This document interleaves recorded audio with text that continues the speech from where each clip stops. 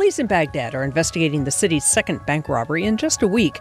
The robbers stole $7 million in a deadly early morning heist. January 13, 2006, 5 bandits flawlessly executed a bank robbery using fake guns in underground tunnels. The robbery was perfect, as they stole $20 million without leaving any traces. However, one greedy act foiled the entire plan, changing the course of their lives forever. Here are some of the smartest robberies in history. The Great Buenos Aires Bank Heist.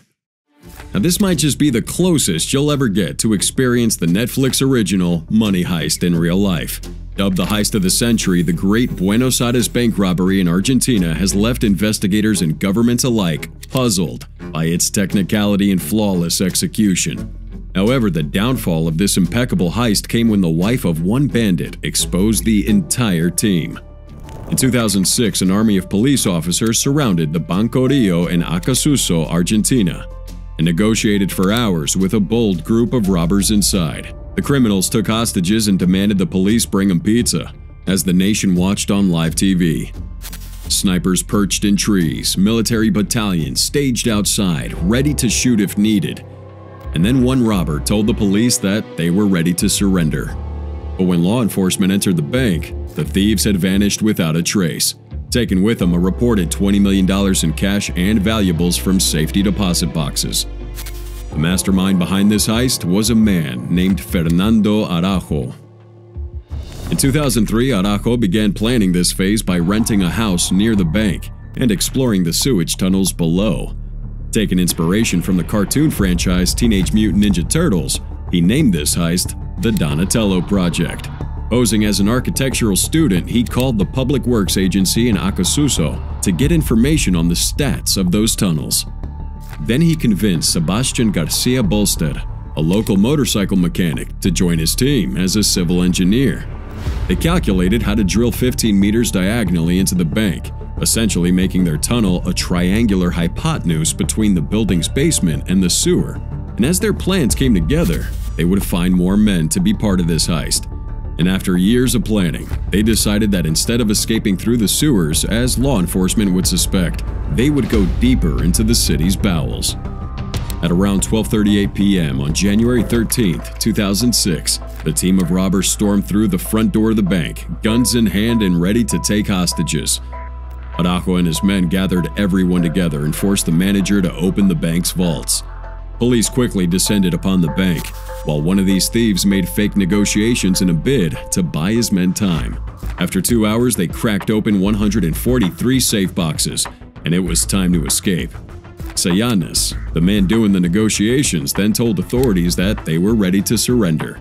He instructed them to bring some boxes of pizza and a soda, so they could have a little meal before surrendering. This was all part of the plan to get out of the bank before the cops could get in. They splashed chlorine all over the place to cover DNA traces and tossed around random strands of hair to throw off CSI. Then they escaped into the tunnels they built and then into the sewer without a trace. But here's where our story takes a huge turn. Once inside the sewers, they had stationed 2 small boats that would drive them miles away to another location where they had stationed their getaway van. The crew had bought an old van and customized it to have a floor hatch so that they could park it above a manhole and climb directly into the vehicle without ever going out onto the street. It was pretty smart. And once they got into this van, they successfully drove to their safe house, shared the money, and parted ways. This was a picture-perfect job. The take was massive. The police had no leads. And above all, the guns they used were fake. Araujo and his team seemed to have gotten away with the robbery while enjoying their riches in peace. But that was far from the reality. One of the robbers named Beto had a wife, Alicia de Tuyo, who began stealing from him. On one occasion, she took over $300,000 from his stash without telling him. Now, these two had been together for 18 years, but in that moment, none of that mattered. Beto got angry and wanted his money back. However, an angry Alicia decided to call the cops and snitch on her husband.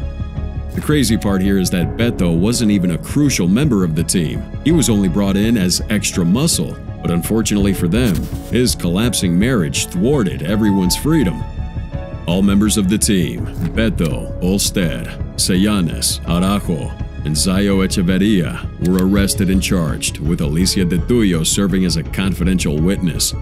In 2010, Beto was sentenced to 15 years, Araujo was given 14, Zayo Echeverria got 10, and Bolster got 9. Sayanes agreed to a separate expedited trial, where he was given 14 years for not just the robbery, but other miscellaneous crimes he was found connected to at around that time as well. None of these men ended up serving their full sentences, and by the time they got out, they were celebrated for pulling off such a fantastic heist. Netflix even made a documentary about it. Now, no one really knows if the funds were ever recovered, but according to Araujo, everyone had a happy ending. The 2013 Carlton Cons heist. The glamorous Carlton Hotel on the French Riviera is a favorite haunt of the rich and fabulously famous, which makes it a good place to exhibit diamonds, and turns out not a bad place to steal them either. This 2013 brazen jewelry theft happened at the Carlton Cons Hotel in Paris, the same hotel that was used as the setting for a movie about a brazen jewelry theft. Around noon on July 28, 2013, the terrace doors of the opulent Intercontinental Carlton Cons Hotel on the French Riviera was supposed to be locked. But before lunchtime, a thief, whose face was covered with a bandana and a motorcycle helmet, managed to slip through those closed doors, making his way directly into the exhibition room loaded with millions of dollars worth of Lviv diamonds. The world's most extraordinary. Armed with an automatic pistol and a very weird familiarity with this room, he pulled off arguably the smartest and biggest robbery in Europe. You see, here's the thing. This robber wasn't really confronted with an intimidating scenario, and that's because the exhibit hadn't yet opened. No hotel guests or customers were moving around. In fact, this thief had arrived at exactly the most opportune moment, just before the high-profile jewels were to be loaded into secure display cases. This was just too well planned. However, he did have to contend with a small group that had gathered in the room. 2 vendors, a show manager, and 3 unarmed private security guards. But the threat of the firearm he held was enough to hold him off. They watched as he seized a briefcase and box full of jewels belonging to Israeli diamond and real estate billionaire Lev Lviv. This box contained 72 pieces of jewelry, 34 of which were considered exceptional because of the gem's unblemished clarity, brilliant color, and large carat weight, along with the intricate cuts and polishes by master craftsmen.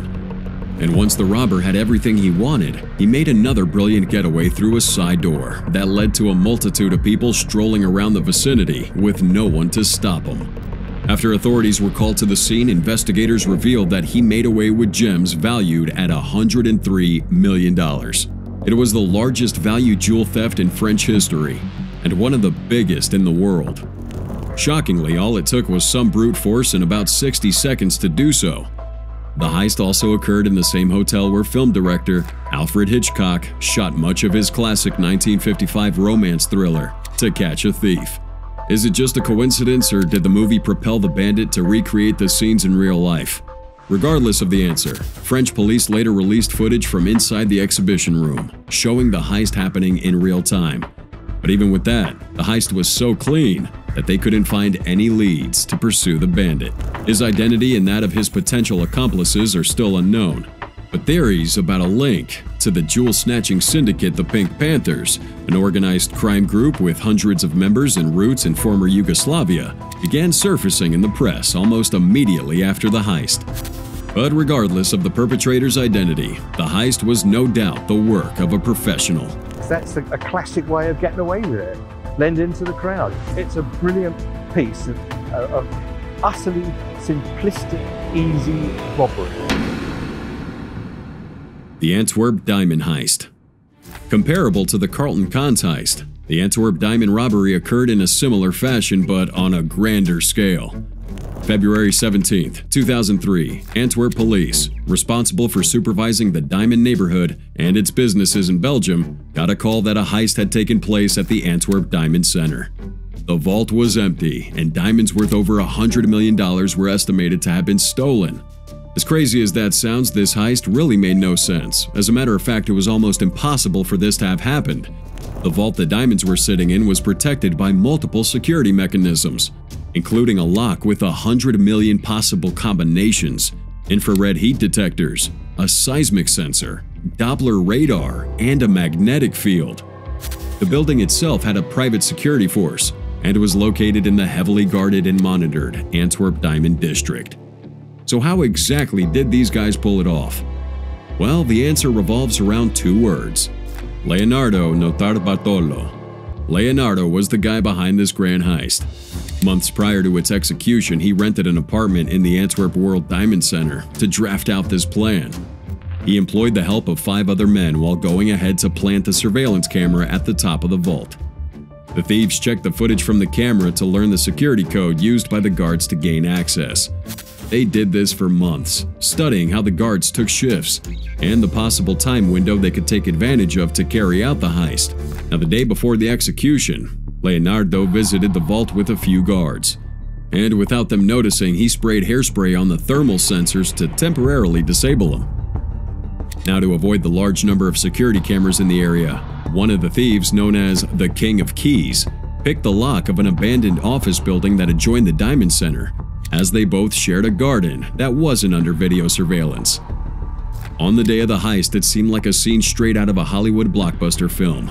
They broke into this thing by disabling the magnetic locks and slipping past the heat sensors by cleverly using styrofoam boxes and taping over the light sensors to avoid detection. Their plan was perfect, and they made away with the treasures of this vault. However, as smart as that was, they were dumb enough to openly dispose of evidence of their plans in a public bin.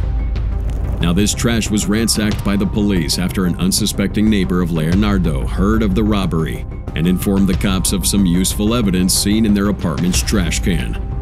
When apprehended, Notar Bartolo refused to name his accomplices, and consequently, he was given 10 years in prison for the crime, though he served only half of that.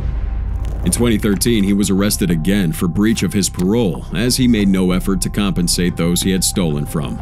He was forced to serve out the remainder of his sentence and was finally released in 2017. 3 other men, Pietro Tavano, Ferdinando Finotto, and Elio Donorio, were sentenced to 5 years in prison.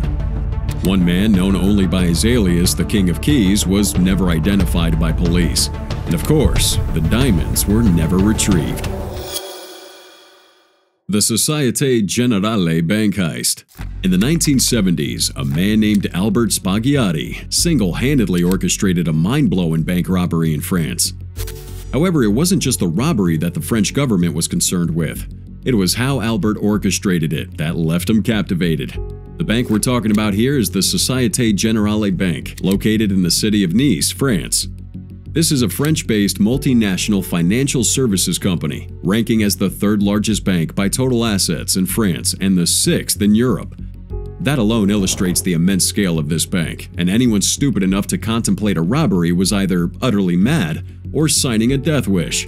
But Spaghiati here wasn't mad, nor seeking to get himself killed. He was simply a genius. Born on December 14, 1932, Spaghiati grew up in Laragne-Monteglan, where he lived the early part of his life with his parents. At 19, he enlisted as a paratrooper in the First Indochina War and was posted to the 3rd Battalion Colonial Paratroopers. During that time, he and a few accomplices put a gun to the head of someone they claimed had robbed him. The military court, however, believed that this was actually a stick-up, and Spaghiati would spend the next 4 years in jail. Following his release, he moved to North Africa and joined the secret armed organization, also known as the OAS, a right-wing group preventing Algerian independence. Now, this again landed him in prison for the next 3.5 years. Before that, though, Spaghiati met his wife, Aldi, and the two would get married before his incarceration. And upon his release, they moved to France to start life afresh. But what they didn't know was that the worst was yet to come. Spaghiati got information about new sewers being built close to this bank, and somewhere in his mind he decided to pull off this massive heist. He began to plan a break-in, and eventually decided that he'd be digging into the bank vault from below. To do this, he needed a solid plan, so he opened a safe deposit box within that bank to get a closer look at the mechanics of the bank's vault. He discovered that the doors were considered impenetrable because they were extremely thick, and there was no obvious way to access the other walls from inside. Spaghiati reached out to professional gangsters from Marseille, but after they reviewed his plans and surveyed the site, they chose not to join him in this heist due to the high level of risk. Not one to give up, Albert contacted old friends from the OAS, who provided him with men crazy enough to join this plan. These men would make their way into the sewers and spend 2 months digging an 8-meter-long tunnel from the sewer to the vault. Albert had to take precautions during this dig while his men worked long hours continuously drilling. He told them not to drink coffee or alcohol and to get at least 10 hours of sleep every shift to avoid endangering the operation. July 16, 1976, during the long weekend of Bastille Day, Albert's gang broke into this bank vault from below. Authorities couldn't ascertain how much they stole in particular, but it was estimated to be around 30 to 100 million francs worth of money, tradable assets, and other valuables. The heist was so effortless that Spaghiotti and his men reportedly had a picnic inside that vault, having a meal of wine and pâté. And even more shocking was the fact that they spent the whole weekend inside there. But before they exited, they left this daring message on the walls of the vault. As you can tell, I don't speak French, but sans armes ni haine ni violence, which translates to without weapons, neither hatred nor violence. Unfortunately, the violence was only just beginning. The French police were initially puzzled by how easily this heist was carried out, but after a few months, they were getting closer to apprehending those involved. Acting on a tip from a former girlfriend, they arrested one of the thieves. This led to the arrest of the whole gang, including Spaghiotti. Now, at first, Albert denied his involvement in the break-in, and then he acknowledged it but claimed that he was working to fund a secret political organization. When he realized that the court wasn't buying any of that, he devised an escape plan, true to his nature. During his case hearing, Spaghiotti made a fictitious document which he claimed to be evidence of his innocence. He coded the document in a way that only the judge could decipher. So while Judge Richard Boaziz was distracted by this document, Spaghiotti jumped out of the court window, landing safely on a parked car, and escaped on a waiting motorcycle. Awesome! We only get to see this in movies, but this actually happened. This man once again proved to be smarter than the French authorities. He lived the remainder of his days in hiding after undergoing plastic surgery, relocating to Argentina, and even releasing a book on how he planned the heist. However, on June 10, 1989, Spaghiotti was said to have died under mysterious circumstances, and the proceeds from the heist were never found. The 2009 Graff Diamonds robbery. This was the moment 2 men dressed in suits and disguised with professional makeup made their way into the Graff Diamond store in New Bond Street, London. In less than 3 minutes, they left that building with $65 million worth of diamonds, and it all occurred in broad daylight. Now, the robbers enlisted the services of a professional makeup artist to alter their skin tones and their features using latex prosthetics, fitted with professional wigs. The artist took 4 hours to apply these disguises, having been told that it was for a music video. The makeup was so good that one of the robbers said even his own mother wouldn't recognize him. And maybe he was right, but anyway. At 4:40 p.m. on August 6, 2009, these 2 men made their way into that store without making any effort to conceal their faces from surveillance cameras. Once inside, they forced an employee at gunpoint, Petra Enar, to empty the store's display cabinets inside their bags. A total of 43 items, including rings, bracelets, necklaces, and watches, were taken. Petra was also forced into the street at gunpoint, being used for their getaway while she was held hostage. Now, she would later testify that the robbers threatened to kill her if she didn't follow their commands. And after she was released, one of the robbers fired a gunshot into the air to create confusion before they escaped in a blue BMW. Now, here's where their story actually gets interesting.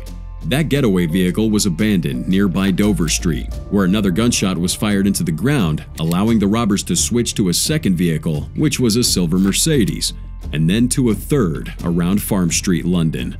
From there, the police couldn't trace him any further. However, one of the robbers foolishly made one mistake that eventually led to their capture.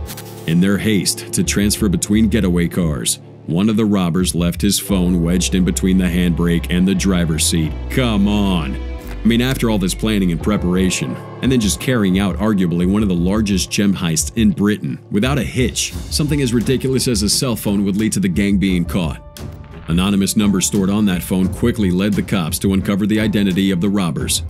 Aman Kasaye, the main individual who orchestrated and carried out the heist, was found guilty of conspiracy to rob, kidnap, and possess a firearm after a 3-month trial at Woolwich Crown Court. August 7, 2010, he was given 23 years in prison. 3 other men, 25-year-old Solomon Bayin, 43-year-old Clinton Mogg, and 46-year-old Thomas Thomas, were each jailed for 16 years, after also being convicted of conspiracy to rob. So, what happened to those diamonds? Well, as of today, only one of the 43 pieces stolen has been recovered. In 2012, a Hong Kong pawn shop submitted a 16-carat yellow diamond for certification by the Gemological Institute of America. And indeed, the institute certified that this yellow diamond was one of those stolen during the robbery. All the diamonds in that store had been laser inscribed with the Graph logo, but this can be taken off easily with a Whiling stonecutter. Judging from the nature of this robbery, it became clear that these robbers were well connected. Police are convinced that the jewelry would have been flown abroad to waiting customers within hours of this robbery's execution. Kent Securitas Depot robbery. February 22, 2006. A call was received, startling local law enforcement, and shortly after, the entire United Kingdom. Kent police rushed to a nondescript Securitas depository near the Tunbridge rail station, only to find that arguably the largest bank heist in the history of the UK had just been pulled, and the perpetrators gone without a trace. For context, the Bank of England printed pound sterling banknotes in Debden, Epping Forest. However, starting in 2006, the distribution of currency was outsourced to 5 companies, one of which was Securitas. Securitas operated centers throughout England and Wales where they stored the currency for redistribution or destruction. Now, one of these centers was found in Tunbridge, England, operating continuously 24/7. The facility employed 80 full-time staff working in 3 shifts. Their primary tasks were to sort and count banknotes delivered by armored transport, which were then sent out to replenish cash machines. So, how exactly did this happen? Well, just like the others, it began with one man. But this time, that man just so happened to be the actual manager of the depository, Colin Dixon. Mr. Dixon lived in Herne Bay with his wife and their young child.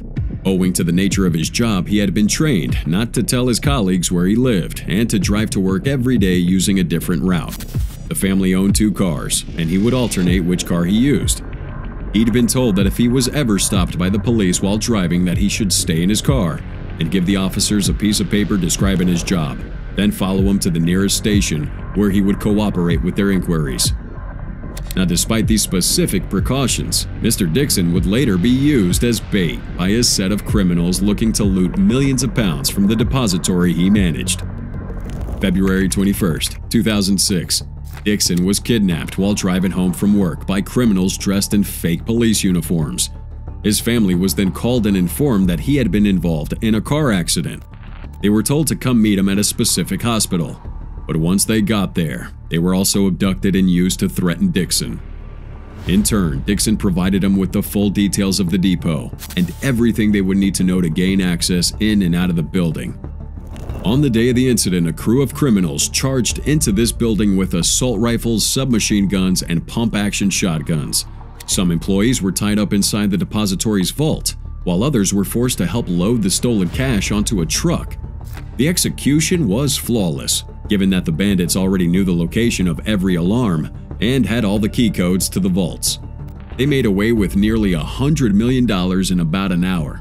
But unfortunately for them, they didn't plan their getaway as meticulously as they should have. The following day, Securitas and their insurers offered a reward of £2 million for any information about the heist, which reports stated was the largest reward ever offered in the UK. And with that, it didn't take long before something turned up. The makeup artist who helped alter their appearance, Harvey Nichols, was identified. From there, investigators confiscated her makeup kits, allowing him to find DNA linking him to one of the criminals. This guy was a South London celebrity and MMA brawler. I'm talking about Lightning Lee Murray. Within a few hours, the robbery had several loose ends. Vehicles used in this heist, some filled with millions in banknotes, were found. Soon after, police recovered about half of the money and arrested multiple members of the heist. Most of them received sentences ranging from 15 years to life for their crimes. However, Murray, who flew out to Morocco immediately after this heist, wasn't extradited to the UK, but got a 10-year prison sentence to be served in Morocco. That sentence was appealed and later doubled, meaning his earliest release year is now set for 2035. Hats off to the UK authorities for their swift action. The Gardner Museum Art Heist. This art was known to steal the hearts of many, and some group of people had robbed those very pieces of art right inside the Isabella Stewart Museum in Boston. But even more intriguing is that this heist lasted just 81 minutes, and over $500 million worth of art was made away with. At 1:24 a.m. on March 18, 1990, two men dressed as cops walked into Boston's Isabella Stewart Gardner Museum in response to a disturbance call. However, once they got in, they subdued the guards and wrapped their head and eyes with duct tape. And without asking for directions, they led the guards into the basement where they were handcuffed to a steam pipe and workbench. The pair went on to move 13 treasured artworks on display in the lavishly decorated gallery, smashing the protective glass of the two Rembrandt paintings and cutting the canvases from their gilded frames. Two of the most important pieces here were The Storm on the Sea of Galilee, a 1633 oil-on-canvas painting by the Dutch Golden Age painter Rembrandt van Rijn, and The Concert by Dutch painter Vermeer, one of only 34 paintings attributed to him. This single painting accounts for half of the overall theft's value, estimated at $250 million as of 2015. Experts also believe that The Concert may be the most valuable stolen object in the world. And to portray just how smart these guys were, they made sure to leave behind no evidence. After gathering all these paintings, they moved to the security director's office, where they took video cassettes that contained evidence of their entrance from the closed-circuit cameras, as well as data printouts from the motion detecting equipment. The FBI would take control of this case on grounds that the art could cross state lines. Investigators also believed that this case was unique for its lack of strong physical evidence. It's unknown if the thieves left DNA evidence, and though finger and footprints were found at the scene, it couldn't be concluded whether they were from the thieves or from museum employees. In 2013, the FBI announced that they had identified the two thieves with a high degree of confidence. They revealed that the men involved were George Reisfelder and Leonard DiMuzio, two associates of the late mobster Carmelo Merlino. Both men resembled police sketches of the criminals. Unfortunately, they both died within 1 year of the heist. Investigators also suspected that the art was transported via organized crime networks to Connecticut and the Philadelphia region, where the thieves attempted to sell these works on the black market. After those attempted sales, however, they lost trail of the artwork. Till today, the art heist is still talked about all around the world, and the center topic, which no one can deny, is how simple yet professional the heist was conducted. The 2007 Dar es Salaam bank heist. July 11, 2007, 3 guards at the Dar es Salaam Bank, a private financial institution in Baghdad, Iraq, carried out a robbery stealing over $280 million. Now, this robbery was so mind-blowing that the Guinness World Records called it the greatest robbery of a bank. During the Iraqi Civil War, which occurred between 2006 and 2008, the Iraqi police faced severe limitations in resources and jurisdiction, resulting in no charges being brought against anyone involved in this robbery. The private bank targeted was also owned by the financial banking giants HSBC. But even with all this information, there's still a lot more lacking to that story. For one, reports confirmed after the robbery that the stolen money was in American dollars, not Iraqi dinars, making it unclear why the bank had that much money on hand in dollars, or how the robbers even managed to move such a large amount without being detected. Several officials speculated that the robbers had connections to the militias, because under normal circumstances it would have been difficult or even impossible for them to move such a volume of cash without being searched throughout the many checkpoints in Baghdad. Some analysts believe that this robbery might have been connected to corruption within the Iraqi government, mismanagement of funds by the Coalition Provisional Authority, and the influence of sectarian militias in post-invasion Iraq. But whatever the case is, the perps of this robbery were pretty smart to take advantage of the hostile situation in Baghdad and easily fill their pockets with millions of dollars. The Chow Sang Sang robbery. Wow, blink and you might miss it because this might be the fastest robbery in history, with bandits stealing $3 million worth of jewelry in just 10 seconds. September 2017, 3 thieves fled on a motorbike with very expensive jewelry after smashing a store window with hammers in one of Hong Kong's busiest shopping districts. Here's footage captured of these men committing the act and also the moment they fled on a motorcycle. The brazen smash-and-grab raid took just 10 seconds to execute, and in a minute they were out of the vicinity. The robbers targeted the Sim Sha Sui branch of Chow Sang Sang Jewelry on the ground floor of the Silver Cord Shopping Arcade on Canton Road, and according to reports, these guys weren't even Chinese. But here's the good part. Just a few days later, all 3 men in connection to the robbery had been arrested. One of them was caught 600 meters from the scene, and most of the stolen jewelry was found. Now the other 2 were arrested at Shenzhen Bay Port as they attempted to flee the Chinese mainland on separate cross-border buses. Apparently, all 3 men had entered Hong Kong on tourist visas. Conversely, a woman surnamed Wong, who was a 40-year-old cleaner, walked past the Hong Kong Heritage Discovery Center in Kowloon Park during lunchtime and found a shining diamond on a path. Wong picked up this ring thinking that it was fake and put it on her hand before going back to the office. However, while at that office, she learned about the robbery and suspected that the ring she had on was part of the one stolen. Wong then took out the ring and noticed Chow Sang Sang and 5.01 carat engraved on it. That was enough for her to report it to the Sim Sha Sui police. Eventually, it was discovered by the staff of the shop that the ring was one of 9 pieces of jewelry snatched in the heist. The ring reportedly cost millions of dollars, but thanks to Wong's honesty, it was brought back. The Central Bank of Iraq robbery. 4 a.m. March 18, 2003. 3 trucks pull out of the Central Bank of Iraq. Their cargo was nearly $1 billion, a full quarter of the country's currency reserves. The loot was taken by a team led by Qasem Hussein, the son of Iraqi dictator Saddam Hussein.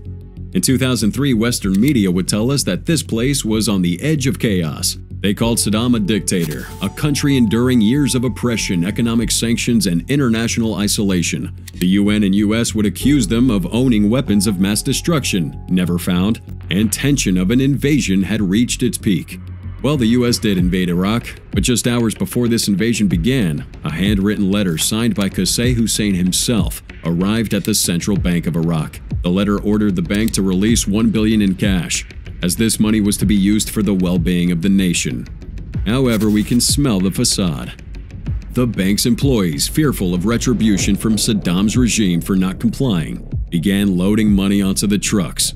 The operation would take more than 5 hours to complete and included transferring nearly $900 million and 100 million in euros. This money was being stored in metal and plastic containers, and the weight of the money required 3 tractor trailers to transport it. Qasem and his brother Uday then organized a team of loyal associates, which included officials from the Iraqi intelligence and security services. This team carried out the heist by transporting the trucks safely to their location. This might be regarded as one of the most bizarre robberies ever, due to the tactics of power and intimidation employed. With no guns or violence, Qasem robbed Iraq of billions of dollars using his authority. There was absolutely nothing anyone could do to stop him. Or was there? Qasem never got to live long enough to spend a dime from that heist, because after the US invasion, Saddam Hussein's regime crumbled, and he and his younger brother were killed in firefights with American forces. Nonetheless, the money was still missing. American agencies, including the FBI and the CIA, along with other military forces, organized a massive coordinated effort to track down and recover the missing cash. I mean, it was too much to be hidden without the knowledge of a few people, right? Well, unfortunately, only some of the cash was eventually recovered. American troops discovered $650 million in cash hidden inside the walls of one of Saddam Hussein's palaces. Additional raids on other palaces yielded more recoveries, but much of the missing cash is still unaccounted for. And maybe, just maybe, it's still out there.